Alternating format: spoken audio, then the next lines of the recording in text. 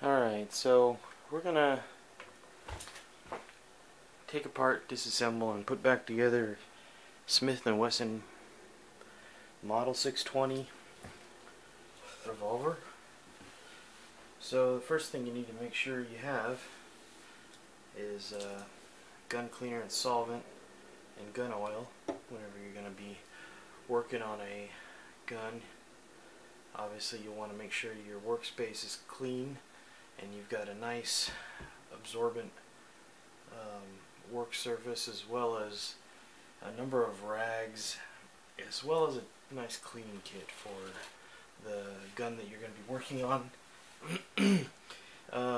It's also recommended to have the exact size of screwdriver heads for your various screws in order to make sure that you don't strip one of the screws during the process of disassembly and reassembly.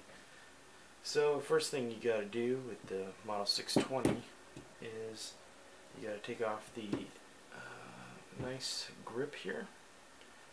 And this one is very straightforward.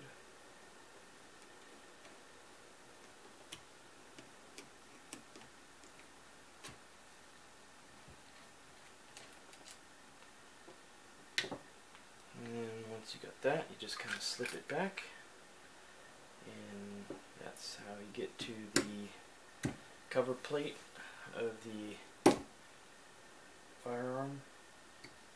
And as you can see, there's 3 screws, and once you match up the size that you're going to be using as far as the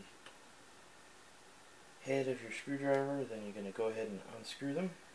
Now I've already unscrewed this and put it back together and cleaned it, so this one is pretty straightforward and easy to remove.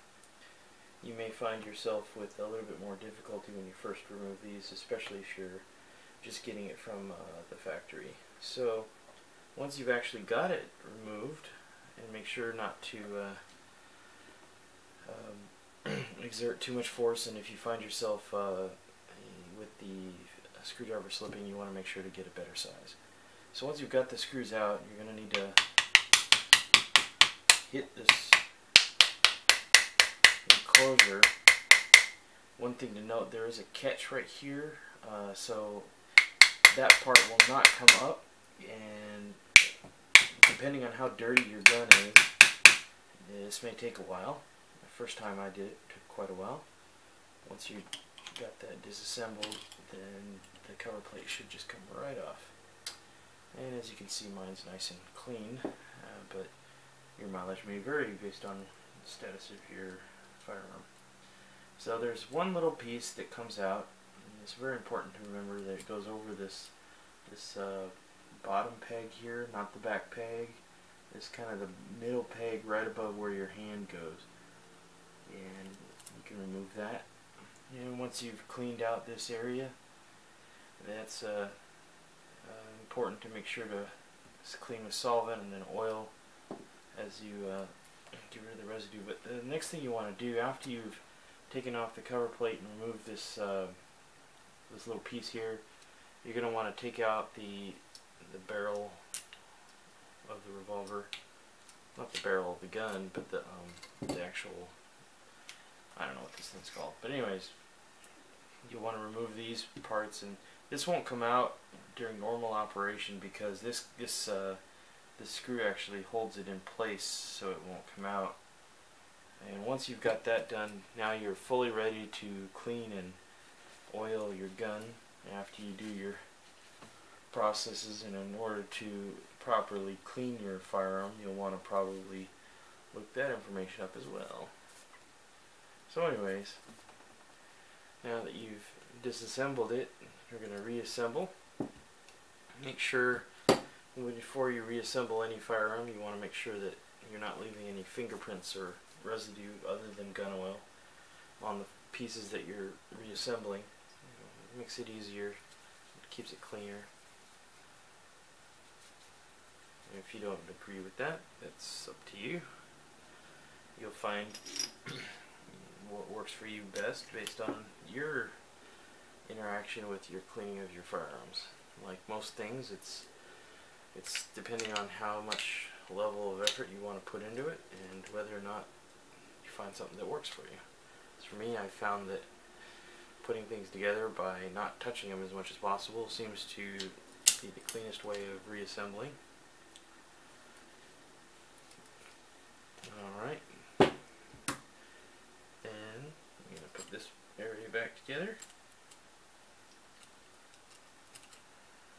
And this kind of just goes, like I just find it to go vertically, so put it in like that, and then as you can see there's a little catch right here. That piece has got to go in first, and then you just kind of push down a little, tap it into place. It's a very tight fit. Once you've gotten it started,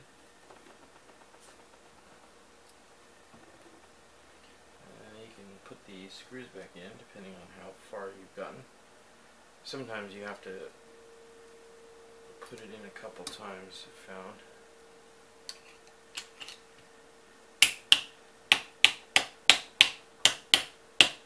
Once you do find the good way that it goes in, it should just go right in.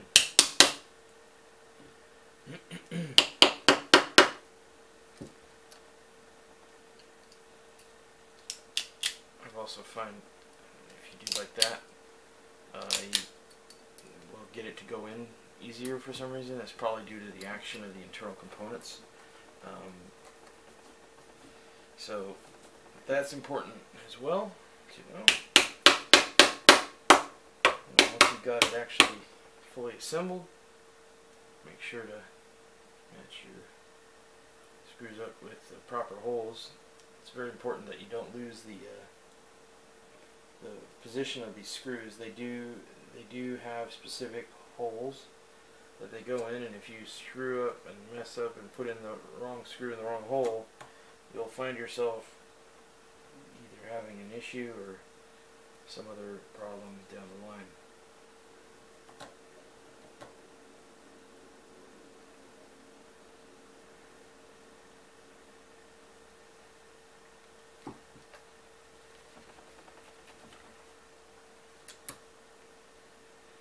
And once you've got them all three in, you kind of just work your way around.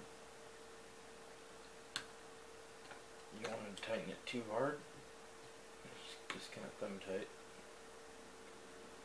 Because after all, these are going to set up once you've fired it a couple times. And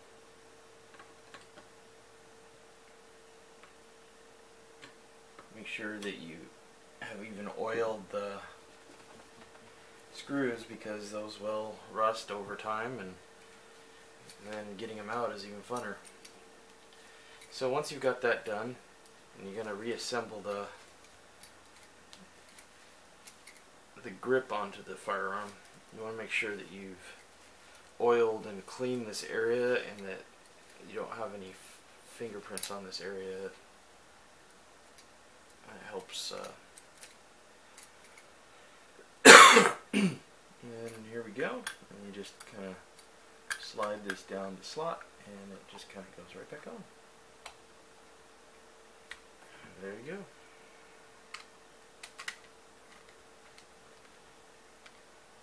And that's how she's fully stripped and reassembled.